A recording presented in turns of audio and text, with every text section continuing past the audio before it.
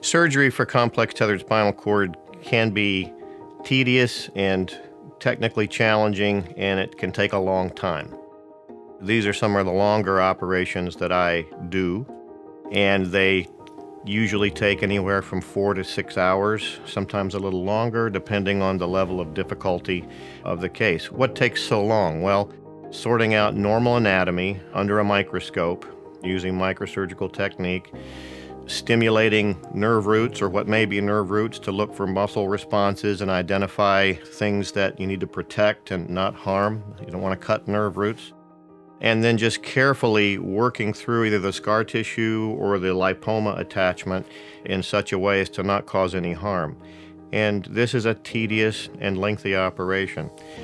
As far as the child is concerned, it's not too bad, really.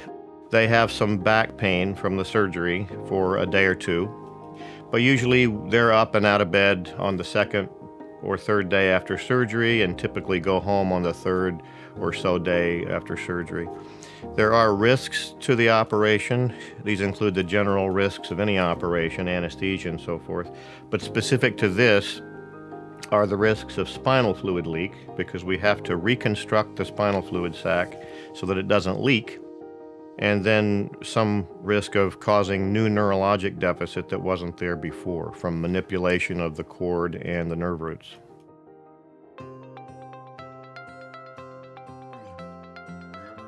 Follow-up care after a complex tethered spinal cord usually goes something like this. We'll see the child a couple of weeks after they go home to check the incision and make sure things are healing well. And then about 3 months after surgery, we get a new MRI of the spine to see how things look after surgery, after things have healed up. And that gives us a new baseline for comparison later on if there are questions of new problems. We generally get a new urodynamic study, a test of the bladder and sphincter functions at about 3 months after surgery to see what that new baseline is. Hopefully, if there's been any abnormality before surgery, sometimes that's improved. Hopefully, it's not made any worse. And then we have that as a comparison for baseline in the future. Thereafter, we follow the child usually annually, depending on the function of their bladder.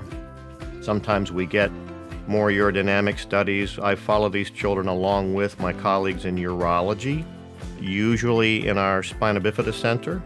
They're also followed along with me by my colleagues in orthopedic surgery who watch them for development of orthopedic abnormalities and treat those as needed. We watch for spinal curves and so forth. So we continue to follow them for the development of symptomatic tethered cord again as a result of the operation and from scarring.